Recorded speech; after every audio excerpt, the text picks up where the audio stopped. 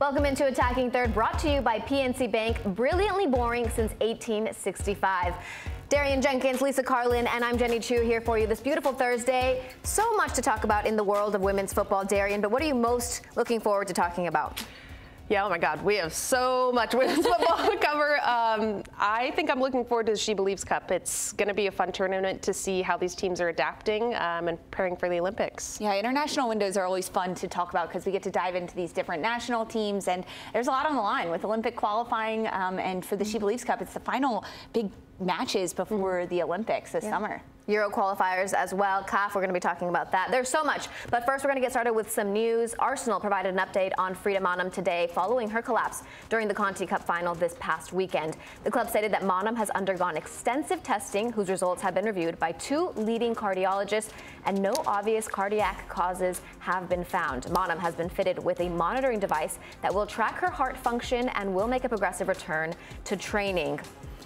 We go over stateside to NWSL now, where Racing Louisville announced that Ellie Pico-Yamsa has suffered a season-ending injury after tearing her patella tendon in the match against Portland this past weekend. We here at Attacking Third wish Ellie the best, but Lisa, what does this injury mean for Racing Louisville? This is a huge loss for Louisville's back line. As a center back in her second year with the club, she was starting alongside Abby Erseg, and really a mainstay in that back line. I think it definitely opens up a lot of question marks. Ellie Jean has come off the bench and subbed in for Pico-Yamsa the last 3 weeks and has gotten minutes, but this is a Racing Louisville side that has failed to complete a 90-minute match the last 3 weeks. They had 2-0 leads in 2 different matches, and they failed to close out the games. Defensively, you have to have a little bit of stability and structure. It is still early in the season, so hopefully Bev Yanez can kind of establish some rhythm and partnership now between most likely Abby Erseg and Ellie Jean in that center back pairing, but it's definitely a tough loss for Pico-Yamsa and for Louisville. Yeah, Darian, obviously not something we want to see, but let's go ahead and turn over to some good news and new signings that we've had in the NWSL. Lacey Santos joined the Washington Spirit on a 3-year deal. This is Jonathan Giraldes' first signing, really, and that is going to add to Trinity Rodman, Croy Bethune, Ashley Hatch, and Sar as well. Darian, what does this amazing Colombian player that we watched all during the World Cup bring to the table? Yeah, I think this is an incredible addition to the Spirit. I think people are saying, oh, she's going to fill in for Sanchez. I think she's going to make her own namesake in this position with the Spirit. Signing for 3 years, they obviously want her a part of this team. They're going to help build around her and the elements of her game that she can bring with Rodman, Sar, Hatch. Yeah. I think it's going to be really dynamic. Croy Bethune, rookie we're all loving to see play with the Spirit. So I think this is a really good addition. It's going to make them more threatening, and we're seeing the Spirit build their style of play, and I think signing her is a big testament to what Jonathan Giraldes is really trying to do with technically having these midfielders, how they're going to feed the forwards, how they're going to be dynamic, because she is incredible. She changes between the lines. She rotates a lot. I think it's going to be really, really threatening for the Spirit moving forward. Her addition in the midfield for Washington is also going to add a different element of width that Washington doesn't have centrally right now, because Lacey Santos can also play on the left side. She does like to float out there when she is a central midfielder, which can create overloads in the wide area for Bethune, and with Rodman on the other far side, that's going to be really nice. I mean, it's going to be really hard for opposition to try to defend against not only Bethune coming out of the midfield, but now potentially Lacey Santos come this summer, and just creating a lot of different overloads. I think we'll finally start to see what Giraldes and Gonzalez want to do with this Washington Spirit side, especially after Lacey Santos gets there. Yeah, especially with Giraldes not even being here yet, right? He's leaving after his Barcelona season, and then this Lacey Santos addition to Washington Spirit. How do they kind of put things together after things have already gotten started in NWSL? We move over to Ramona Bachmann, joining Houston Dash immediately. She won't even finish her season with PSG. She's also played with Chelsea, Wolfsburg, Rosengard. She becomes the 2nd ever Swiss NWSL player. This was interesting because Houston Dash needs some defenders. They need to defend. I was thinking make some defensive signings, and then we have this addition, Diana Ordonez, scoring a brace this past weekend. Darian, how do you see her kind of fitting in, and why they decided to sign her?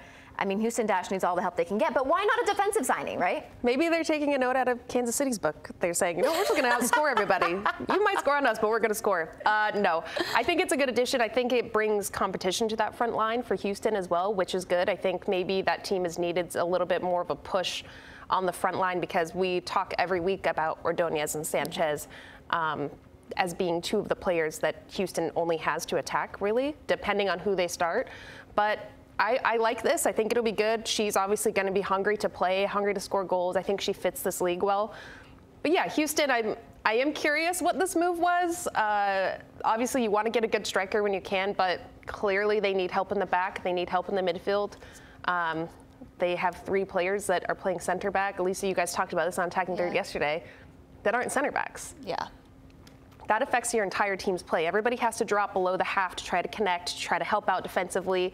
You don't have as much confidence in your back line. So for the style that Coach Alonso's saying that he wants to play, I'm not really sure how this makes a lot of sense, and unless she's also going to become another center back, who knows? But it'll be interesting to see. That would be hilarious. That would be hilarious. You're a center back. You're a center back. You're a center back. I think perhaps that this signing was in the works long before the season started, and it just took a little while to kind of get over the line, whether the HR loops and everything through the league, that ultimately now it's being announced, and Bachmann will be joining the Houston Dash. Frankly, they need help in their attack too. I'm not like, yes, it would have been a smarter decision to sign a defender at this point, preferably one center back on the roster, but they need help in their attack too. They got 3 goals in over Bay FC, but it took way too long in the match to grow into it. They need a forward that can bring in veteran experience. Bachmann has won 5 trophies with different clubs, so she understands a variety of styles of play. I think she's actually going to fit in pretty well in being able to link some of the pieces that Houston has in their front line, whether it's Alozia or Amanda West, the rookie coming in, and then of course Ordonez and Sanchez, that just need someone else in their attacking line to help them get over the finish line and score goals. I love it, but I'm just thinking about Jane Campbell right now. She's probably thinking, give me a real center back, please. When are we making this signing? We go over to SheBelieves Cup, which kicks off Saturday, April 6th. We're going to be talking after the show for that as well. But there is a slightly abridged tournament compared to the previous years, where there was 3 matches played for each team. Now they only play 2 matches. The U.S. Women's National Team start off against Japan on Saturday at 12 p.m. Eastern Time on TNT, and Canada plays against Brazil at 3:30 p.m. on Peacock. Let's go through these teams, though, because obviously USA, Japan, Canada, Brazil. Let's get started with Canada here, Lisa. Obviously, Desiree Scott and Janine Becky are now back from injury. Huge news for Canada. Give me a preview into this team ahead of this tournament. It's huge that Canada has Scott and Janine Becky back on this roster. Not sure how many minutes we'll get out of Desiree Scott, but as a veteran, who's played at the international level for so long, she brings a sense of stability for this Canadian side that Bev Priestman is yearning for. And they didn't have all that much during the W Gold Cup. I want Canada to grow off of the foundation they laid at the W Gold Cup, whether that's switching formations, a 3-back, a 4-back, the versatility of Chloe Lacasse to be all over the pitch, and Adriana Leon in incredible form during the Gold Cup. But it's because they played a little bit more confident and brave on the ball during that tournament, which allowed them the freedom to have much more creativity, because the talent that Canada has on their roster is so incredibly high, and it hasn't been utilized enough in the past, with playing a lot of direct balls, utilizing set piece play and over the top balls, that it doesn't play to the style that a player like Chloe Lacasse or Adrienne Leon wants to play. They want the ball at their feet. They want to keep it. This roster is also without the young player, teenager Olivia Smith, which due to injury, she's not going to be called in, but I think it's a big loss for them. She just provides a different wrinkle when she gets thrown into the games for Bev Priestman. But I'm excited for this tournament, and really excited to see how Canada continues to level up their formations and tactical play. Yeah, we've seen a lot of changes since Bev Priestman. Since Aaron West called it, what, boring, cold plain oatmeal or something? Oatmeal. We saw They've got some plenty of seasoning, changes. a little cinnamon, brown sugar. Craisins. I have craisins to my oatmeal as well. Yeah, that was a great show, delicious. Lisa. We saw some good stuff in the W Gold Cup from Canada. Obviously, one of the big goal scorers there was Adriana Leon. We've seen her and everything that she can do. Now with the addition of Janine Becky, so excited, and Desiree Scott giving some structure there in the center as well. Let's go over to Brazil. It seems like they're using this roster to decide their Olympic roster. We're seeing a lot of the peripheral players, if we want to use that terminology as well, and lots of players that we have seen typically with the Brazilian national team are not part of this, Bia Zanerato being one of them, Debinha as well. What do you say about this team here and how they're kind of approaching this tournament here, Darian? I mean, I like this. I think Brazil is showing that they have a lot of depth. A lot of these players didn't get to perform in the W Gold Cup, adapt to this new style of play that's not so reliant on Marta anymore. I think they've had a big identity change. Same with Canada, frankly. I think that they had to do the same thing without Sink being there, someone that they let lead the team in every facet of the way, just give her the ball and she's going to figure something out. So now they have all of these different wrinkles, they have all these different threats. I like it. I love seeing Marta back in camp. I'm not saying that shouldn't be a thing, but I think that it's going to help them adapt to a different style of play. You know, players get injured often, so having all of this depth come in and be able to train and play in a really difficult competition against heavy-hitting teams is only going to make them stronger.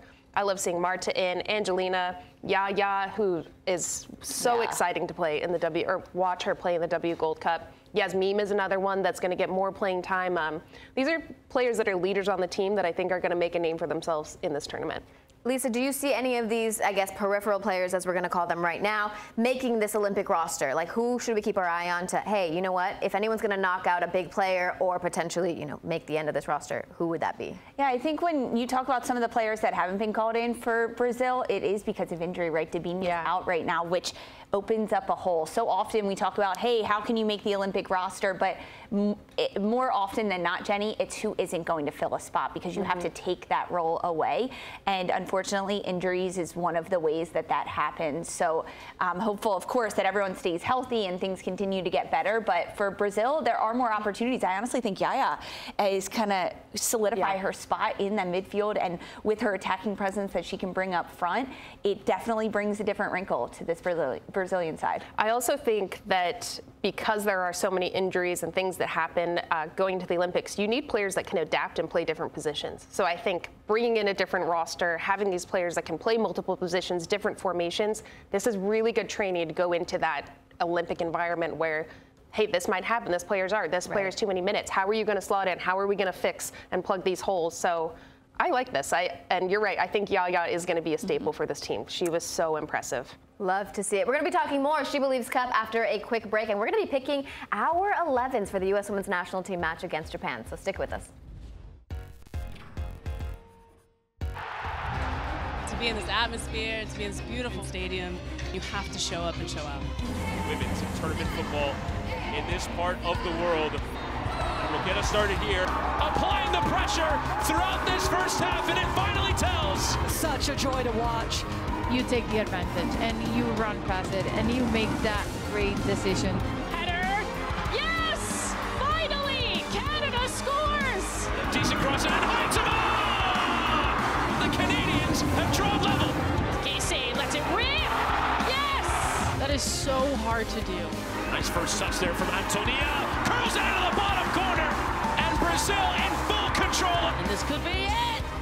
And the finish, Sophia Smith. Moran is there! Lindsay Moran has given the U.S. the lead in this final. The U.S. Women's National Team will play against Japan at Mercedes-Benz Stadium in Atlanta on Saturday at 12:30 p.m. Let's go ahead and preview this match because this is the one we're looking forward to seeing the U.S. But let's get started with Japan here. They are qualified for the Olympics in Paris, and what do we expect from this team? Because we've seen them in the SheBelieves Cup before, and basically, even if they didn't perform that well in the SheBelieves Cup, we then saw them deploy those same tactics in the Women's World Cup and kind of how they use that tournament. How do you see Japan using this tournament here? Look, Jenny, remember this summer, Japan was incredible to watch. They looked so organized. They had really good tactics that also varied from opponent to opponent during the World Cup. Remember, they beat Spain 4-0, guys. That match was incredibly impressive to watch. But what's really fun about Japan is that they are really controlled and dictated in their style of play. They make these little overlapping runs. They have slip passes that get in behind, but they're not afraid to go direct. But they're intentional direct balls. They're not just dumping it in over the top because the verticality and the speed that Japan has allows them to get in behind, but they use their long balls on diagonals. So it's their wide outside back players or their wide wing back players that receive the ball in the flanks, and then they have options, whether it's a little combination play to utilize the width down the flank of the field with their midfielders and their center attacking forwards, creating these like circular rotation runs to get in behind, or the outside wingback defender player does a long diagonal ball to get in behind. That's what we saw Japan utilize a lot last year in the 2023 SheBelieves Cup against the United States. But they also have a lot of ability to just keep the ball with possession. A lot of times we use the phrase like tiki-taka soccer, but Japan isn't as much concerned with, okay, we have to go forward in these moments. They're really comfortable just doing wall passes, 1-2 touches to keep possession of it, which forces the little spaces and pockets to open up. They read that, they jump into those holes, and then they move forward. But the most impressive part is that they can technically and tactically adjust in game based on the opponent, which is going to cause big problems for the United States. I totally agree, Lisa. I think another element of their game that we talk about, but it's not as appreciated, is how technical they are. Yes, they'll play those long balls, but their ability to maintain possession and even when a team is high pressing them, to break it, remain calm, switch the point of attack, draw in pressure, break it again. You're right, there's no rush. But also, the last time they played the U.S., if you go back and watch that game, they could have scored a few times off of transitions. They are able to break down whoever they play, but especially in the last SheBelieves Cup, they were able to break down the U.S. and exploit those spaces that we actually saw Mexico do against the U.S. during the W Gold Cup. And I think Japan, knowing how they play, how technically savvy they are and clean on the ball, looking at those opportunities and going against the U.S. and how they're trying to play technically a little bit smaller, making the field a little condensed, playing more tucked in, limiting the width of the pitch, I think Japan will try to exploit the U.S. in that way. I'm really excited to see how they're going to adapt to whatever the U.S. is going to present. This is a great opposition for the United States. We've talked about, being shown where your holes may possibly be before the Olympics. And when I think about this Japan team, I think about the best team that I had seen in the World Cup. The way that they played was so attractive. Everybody was saying, wow, did you see that Japan team? People that don't normally follow the Women's World Cup were texting me saying, wow, that Japan team is amazing. So that's a team that the U.S. Women's National Team is going up against here. So what do we expect from the U.S.'s side, and how do they tactically approach this one, Lisa? Yeah, I mean, for the U.S., I think we're going to see Twyla Kilgore employ the same tactics that the U.S. did during the Gold Cup. So in possession, can they push the one outside back higher up, whether it creates an overload centrally in the midfield, whether that's Emily Fox, Jenna Neitswanger, Crystal Dunn, whoever that player may be. But creating those overloads centrally with almost a double pivot and a box in the midfield, I think that's how the U.S. is going to have a lot more success against Japan, who does like to make the field really condensed and try to build out of those pockets, and then I want the U.S. forwards to stay wide and utilize their width up top and really stretch out as wide as they can, especially if that outside fullback does come inside. I want someone else to pop out into that outside space. I don't know if we'll actually see that. I wanted to see that when they played Canada. Obviously, it was they were swimming in that game, so we didn't really see any soccer during that match, sadly.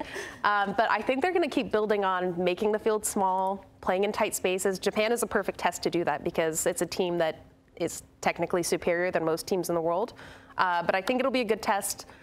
Maybe the U.S. will try to be more expansive. Maybe between the halves they will, or they'll come out in that way. But I do think the U.S. is going to try to build on what they started in the W Gold Cup, keeping spaces tight, not playing many long balls, having the wingbacks go super high, tucked in, or almost like a false six, and a lot of rotation between the 10s and the forwards. So I'm intrigued to see what Twyla Kilgore is going to do, how they're going to adapt, how they're going to use these new players that are in camp.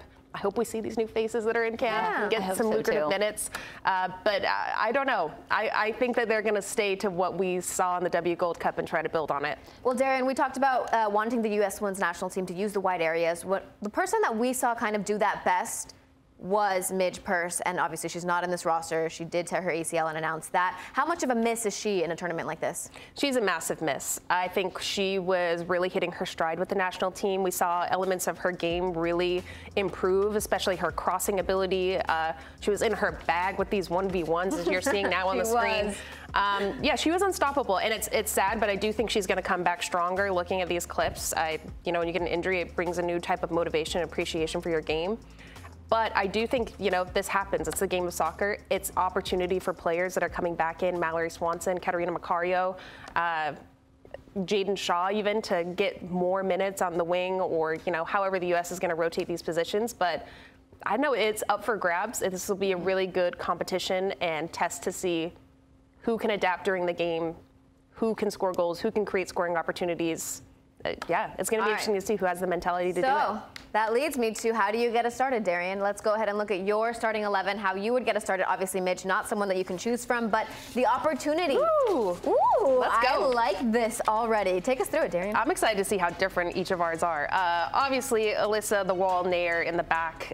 Crystal Dunn, I don't think anyone's going to knock her off of that position when it's a really strong competition. I know Jenna Neiswanger's had that really good moments in the left back position, but I haven't seen her do too much defending yet. I haven't seen her truly tested. So I love Dunn, Gurma, Davidson, Fox, Coffee, obviously a staple in there. I want to see Macario and Herran playing together as sort of an 8-10. They can alternate. Both of them can play with Smith up top as the 9 and rotate these positions. Mallory Swanson in her bag. She's in form right now with Chicago Red Stars. I want to see her come in. She scored last year against Japan. I'm sure that this would be incredible if she came on the pitch and scored again. And Rodman. I think that 1v1 ability that Rodman has will be really good against Japan. It's going to attract players to her. I think she is so physically dominant. They're not going to be able to stop her. So her putting crosses in to Herran and Macario is how they're going to get 4 goals in this match. I'll say. 4 goals. That's a bold statement. It is. I'm probably going to be wrong. I'm probably going to be wrong. How many are they conceiving here if they're getting 4? Maybe 1. Okay, so you're giving a 4-1. All right, Lisa, take us through your 11. Lisa's looking at me like a crazy person. Yeah, we are giving some crazy looks around this studio today. Go ahead, Lisa. What's yours? I was taking note of yours, Darian. I only have 3 changes from what you rolled out there. I want Casey Murphy in goal. Alyssa Nair is the #1 goalkeeper for the United States, but Casey Murphy needs reps before you go to the Olympics. She needs 90 minutes against a team that is going to test her, and Japan is going to test this back line with the center back, Davidson and Gurma. They are the center back duo going forward. I want Jenna Neiswanger to be tested defensively. I like her and Emily Fox in that back line because they balance each other with who goes forward and tucks in, who stays back. They're able to read the game and dictate which side is going to step forward and which one is going to hold back. I think in the midfield, I love the shout for Catarina Macario. I think she'll get time. I don't think she'll get the starting nod in this center trio. Sam Coffey, Corbin Albert, Lindsay Herran. Despite everything that has happened with Corbin Albert, she was the starting center midfielder for this United States women's national team. And I think that Twyla Kilgore is going to keep that moving forward. And with Mallory Swanson back, you can't not start her, Jenny. So Swanson up top with Smith and Rodman. Why have you seen my lineup? Why have amazing. You seen my lineup? I love it. I love it. You've made many great points there.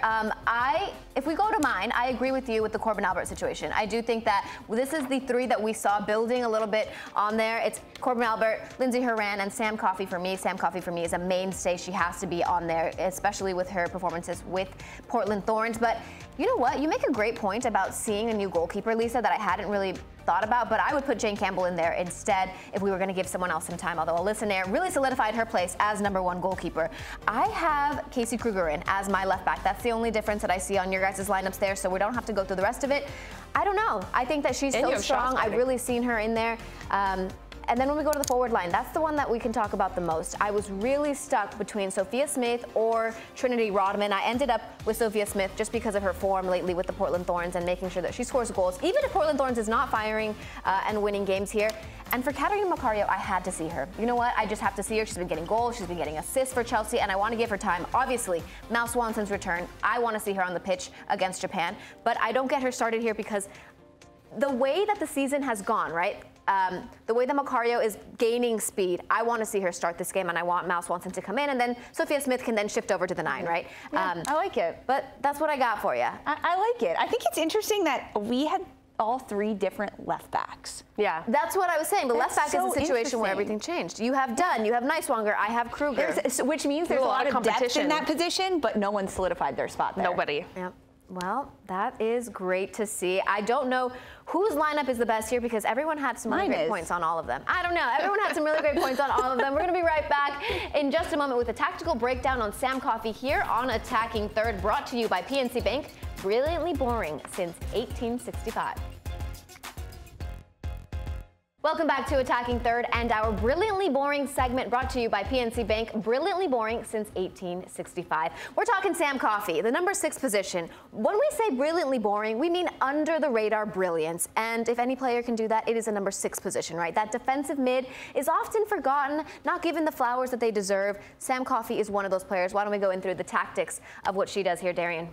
Yeah, she is a brilliant player. I think she does a lot of the work that goes unseen, which is what you want from a 6. And here, even her rotating with Fox against Brazil during the W Gold Cup final to come back, help the back line, look at her opening up to space, breaking lines with this pass, and getting the ball moving forward. I think she shows such good vision and awareness in her defensive positionings. And even here, pouncing on a 50-50 ball, but watch what she does after she wins the initial ball. She stays around, she's waiting for it to come back out. It eventually does. She's still there. And then once again, not only is she tactically aware she's in the right positions, but she shows so much strength.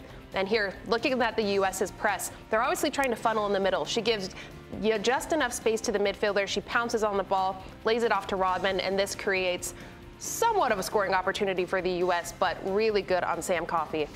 Coffey invites the pass here centrally. She just gives enough space to say, yeah, play it. And then she just closes down and makes it incredibly difficult. Just a toe poke, enough to give it to Morgan, who gets a shot off. Coffey played higher up in college just 2 years ago at Penn State, so she understands positionally where she needs to be if she is higher up on the counter press, playing those balls through to Rodman, as we're seeing there.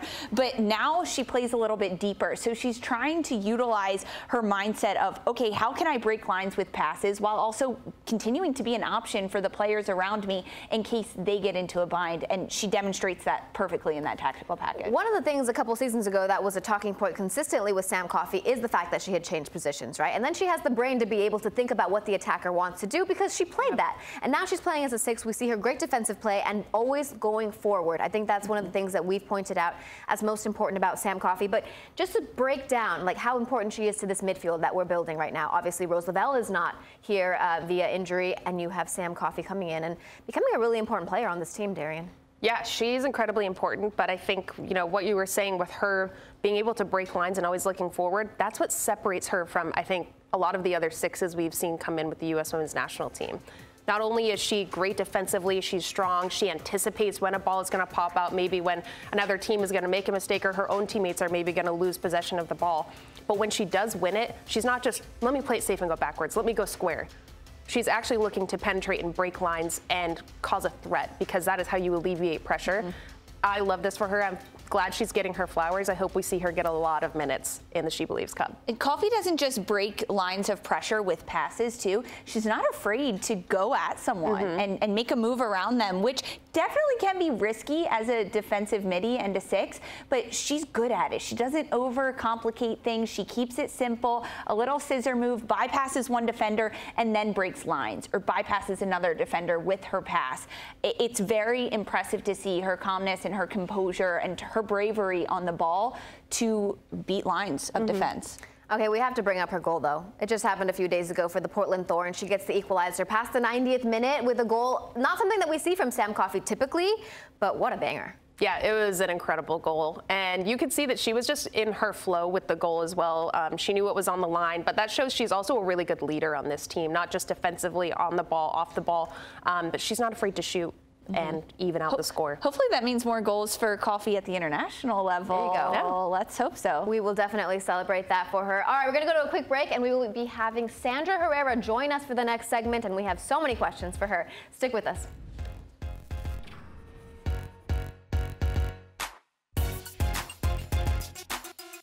We've worked extremely hard to uphold the integrity of this national team through all of the generations, and we are extremely, extremely sad that this standard was not upheld. Our fans and our supporters feel like this is a team that they can rally behind, and it's so important that they feel and continue to feel undeniably heard and seen. We stand by maintaining a safe and respectful space, especially as allies and members of the LGBTQ+ community.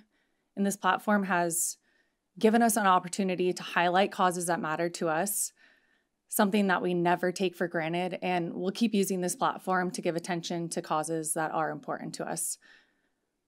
It's also important to note we've had internal discussions around the situation, and that will stay within the team. But one thing also to note is that we have never shied away from hard conversations within this team. Welcome back into Attacking Third. We just heard from Lindsey Horan and Alex Morgan on the Corbin Albert situation. So for this, we welcome in Sandra Herrera. Sandra, one of the things that they mentioned there is that this has always been a safe space, especially the U.S. women's national team, for certain communities. And this kind of goes against that in Corbin Albert's comments or reposts, and that they have taken care of it. What are your thoughts? Because you were on the press call, the vibes, the takeaways of the call, Sandra.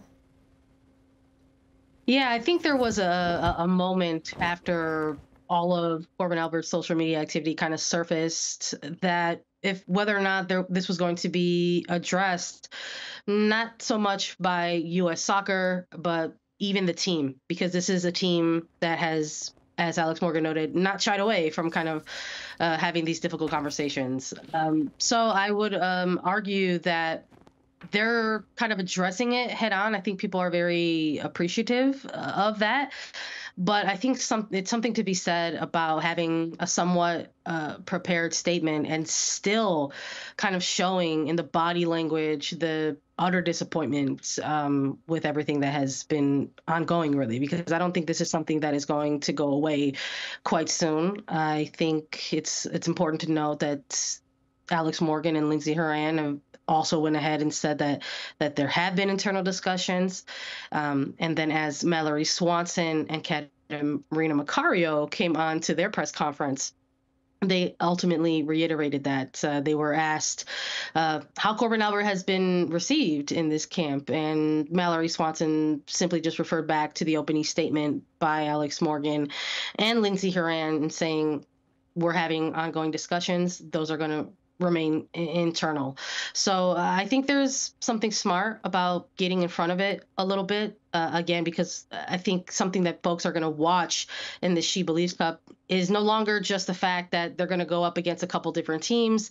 There's going to be Olympic evaluation. How are certain players going to look? Is their stock going to go up, go down? But now there's this added layer of a team culture temperature check, essentially. So I think it was important that they try to address it head on, but I think there's always going to be, certain pockets of the public that want to see a bit more. Very well said, Sandra. I want to go over into the games because U.S. has a really big challenge going against Japan. We're curious how the style of play is going to go up against this really technical, tactical savvy Japanese side who gave them a really hard time last time the U.S. played them. Mal Swanson got the lone goal. How is the U.S. going to win this match? Do they just go ahead and start Mel Swanson then, Darian? Because listen, I'm here for it. You're spitting it out. I'm over here just like, yes, confirmed. I would love to see it. Mal Swanson has been someone that has really developed over time in these opening 3 weeks of NWSL regular season play, putting together pretty lengthy minutes. We're talking, each game about 80 plus minutes. So will she get a start against this Japanese side? I think hopefully she will. But I'm also very curious to see how Twyla Kilgore wants to go across each line, because I think there's something important to know when it comes with Japan, that this was absolutely a team that the United States wanted to play in SheBelieves Cup. So with the reformatted SheBelieves Cup, while yes, there's 4 teams participating and USA is hosting 3, they're only going to get to face 2 of those 3 teams that they're hosting. So the fact that they said one of those teams is absolutely going to be Japan, I think is very honorable. It has a lot of respect for that program. Yeah, it definitely says a lot about how the U.S. Wants to take this tournament, and that's seriously playing against Japan. But Sandra, the other 2 nations that are in this SheBelieves Cup, Brazil and Canada, they're no teams to sleep on. When you look at Canada, a side that played fairly well during the W Gold Cup, showed a lot of different tactics, their ability to be flexible in games against different opposition. What do you expect to see from Canada during this international window? Well, first of all, I just want to say I hope the U.S., gets to play them in this one, because I think when we go back to the Gold Cup and think about how they last faced each other, there wasn't really a game of tactics because of the weather that was involved. So we were all really excited to see some of these first steps into this new look era for Canada as well. New contract for Bev Priestman. She's going to be with them through 2027. A couple players have retired from the international level. What is it going to look like moving forward? And they started to show us a bit of that during the Gold Cup. So I think with the influx of players returning, are we going to see Janine Becky involved, a little bit more within this system as well? So I want to look at that. I want to see Janine Becky be able to get some significant minutes in this one. I want to see Chloe Lacasse as well continue to build off of her good form. So hopefully we get a chance to see them go against the USA. All right, Sandra, that takes us to the last team in Brazil. Obviously, this is a bit of a roster that raises some question marks just because there are some other players that have not been involved that much recently, and they get the call up here. This is more of like, who's going to make this Olympic roster? Who do you think we have to keep our eye on for this Brazil squad?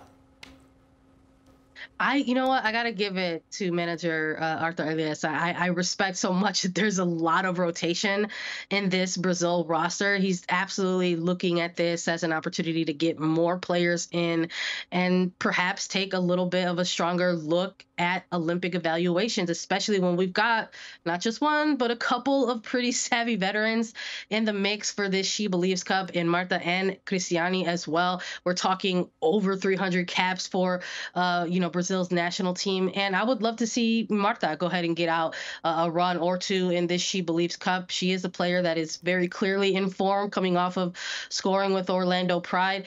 Are we going to get to see her, and are we going to get to see her for extended minutes? Because I know during that previous World Cup, we kind of saw her get utilized in different ways, sometimes getting subbed out of games or coming on late off the bench. So are they going to say, hey, you look like you're in starting form, go ahead and lead the way?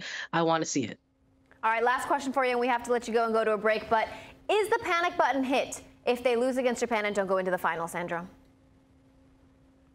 Oh, it's the United States women's national team. Of course people are going to hit a panic button if they don't win Japan and compete for the final. I don't know any other team that has been under as much scrutiny as the United States women's national team in our entire existence. So there will be a certain level of panic, but I don't expect if that happens that they're going to, come out and say, we're doomed. They're going to obviously say there's things for us to work on, and there's still something to play for, a third place match.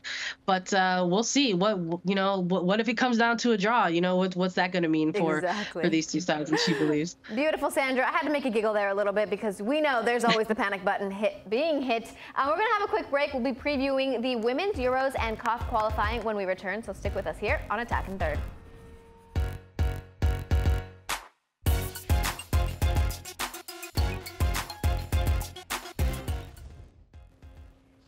Welcome back in. We head to Women's Euros qualifying. Switzerland will be the one hosting the Euro tournament in 2025. But let's talk about the qualifying right now. So there is League A, League B, League C. And in League A, the top two teams in each group qualify directly for the Euros. And the rest of the teams go into playoffs. That is to say that no one is eliminated in Group A. I think that's important to mention here. And then in Group B, the top three teams of each group go to the playoffs unless one of those top three teams is Switzerland. Then the fourth best team would go as well into the playoffs. And that means don't finish last in Group B. If you go into Group C, the group winner and three best second place teams go into the playoffs. So the playoffs will then determine the remaining spots that go to the Euros. So I just wanted to get that out of the way right away because it was a little bit confusing while we were talking about it. The biggest thing, though, Group A is the heavy hitters. Let's go through the Group A right now. A1 is Netherlands, Italy, Norway, Finland. Group A2 is Spain, Denmark, Belgium, and the Czech Republic. Group A3, which we have decided is the group of death, is France, England, the current Euro winners, Sweden, and the Republic of Ireland. And then A4 is Germany, Austria, Iceland, Poland.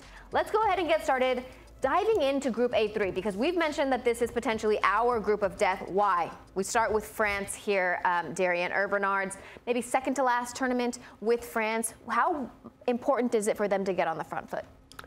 Incredibly important. I think with it being his second to last opportunity with the team and he's given them some consistency, I think it's time where they really need to show out. They need to score goals. That's been an issue for France in these big tournaments, is them not putting away chances, which is incredible because of how stacked this team is. But they always struggle in big tournaments. Yeah, it doesn't make any sense. On paper, you would think France would just dominate with how much of a presence they have, how many threats they have going forward as well. And then whenever it comes to game time, they fall a little flat. Yeah, and I feel like this is the time, because they're already going. The Olympics is in Paris. They need to really solidify scoring goals, how they're going to do it, putting away their opportunities, playing as a team, being consistent. This team is not consistent for how freaking good these players are. So I hope that we see that. This is a good competition for them going into the tournament. These teams are going to ask a lot of different questions against them, where they're going to have to try to score in a variety of different ways, whether it's set pieces, run of play, individual brilliance. Game management is another big one that I think France has struggled with. So it's a good test. I like this for them because we all have some French players that we love watching play, but I'm excited to see what they're going to do for this tournament. Yeah, so many to mention here. Wendy Renard, obviously someone who has been a mainstay on that team for so long. Diani, someone that we have seen on the flanks just completely dominate and score many goals for France.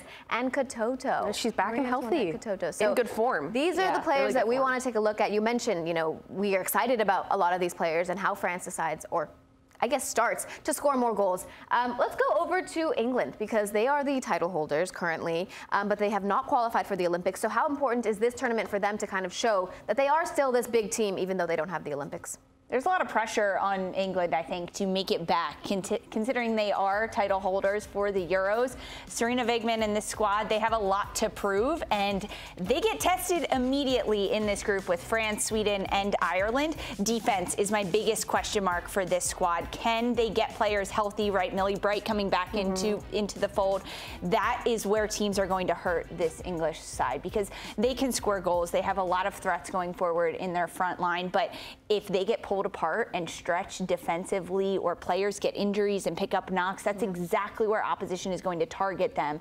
And that's my biggest question mark about England going into this tournament. All right, Darian, I want to ask you about Ireland, because we've seen them kind of on the up and up, right? Can they play spoiler in this group? I think so. The Irish are to be feared. They're feisty. They are feisty. They really live up to that. We saw them play previously in the World Cup, and they really challenge teams. They ask a lot of questions. They're incredibly physical, and I think a lot of teams aren't prepped for that, how defensive structured they are and how they can expose you on set pieces. They have some superstars on their team that link play a lot and are really, really dangerous moving forward. Player for player, I don't know how well they match up against these bigger squads who have a little bit more depth than Ireland does and a little bit more time together, but it's a time for Ireland to grow. I think that it's going to be a really good tournament for them, and they may be spoiler. They might, I don't know. I mean, they'll still go to playoffs, but they could really challenge these teams. When you look at the FIFA rankings, France is 3rd, England 4th, Sweden 5th, and then Ireland is 24th. So it's not a secret that Ireland is the quote-unquote underdog in this group of death, which gives Ireland a little bit more of an edge, and they're going to bring that physicality that they already needed more. Yeah, of an edge. exactly. Yeah. But that edge brings them to a different level physically, which honestly just throws other teams off their game. If your opposition is so physical against you and you can't keep the ball, you can't play the style that you want to play, you have to adjust and adapt, and that's what Ireland forces teams to do. They really have nothing to lose, though. You mentioned those rankings there. Sweden obviously not qualified for the Olympics. That's the first time ever in history that they have not qualified for an Olympics, so they also have something to prove in this tournament.